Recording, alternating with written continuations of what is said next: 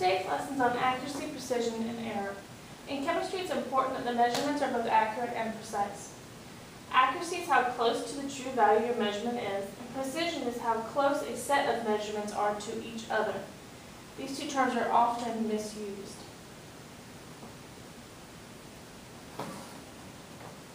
So we look at this problem. We have three sets of numbers, measurements. A sample of copper was known to have a mass of 5.3 grams. Which measurements above show accuracy? Well, remember, accuracy is how close you are to the true value. So the true value was 5.3. So which of these is closest to 5.3? Well, it's the one that has 5.3 in it. So that option would be C. Now remember, accuracy is just getting close to the right answer. So if you've got exactly the right answer, then you are very accurate. Which measurements above show precision? Again, precision is that measurements have to be close to each other.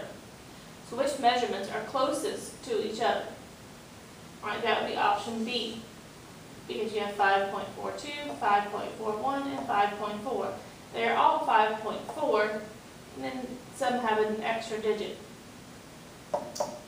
But they're not accurate because they're not close enough to the actual value.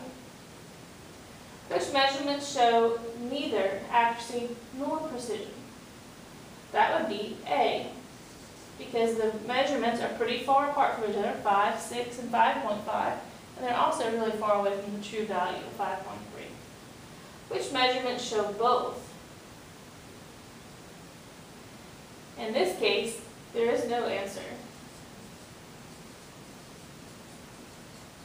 None of these show both accuracy and precision. In order to show both, you'd have to have the right answer, and the measurements would have to be close to each other.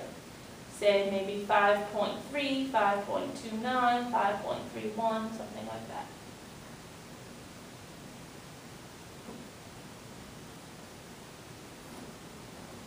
Okay, you try this problem.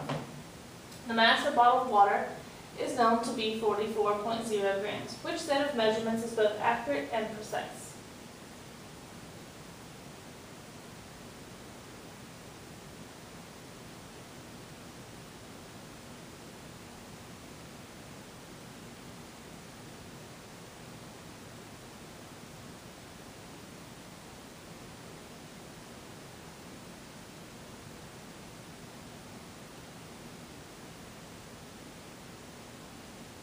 The answer would be A. A is both accurate and precise. Again, it's 44.0, and so here we got 44.0. We did have an extra digit. That just means that our balance was more, had more digits than the one that was used to measure the true value. 44.1 and 43.9 are both very close to 0.0. They're off by that one digit.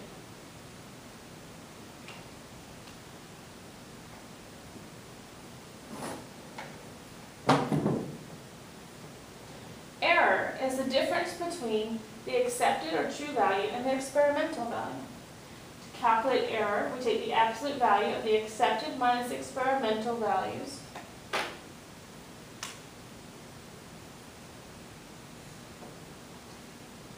Right. This value is always positive because we've taken the absolute value of that. And then we can find the percent error, which is what we will mostly find in lab activities. You take your error that you calculate from the difference, divided by the accepted, times 100. This equation for percent error and error are not in your reference tables, so you must know this equation.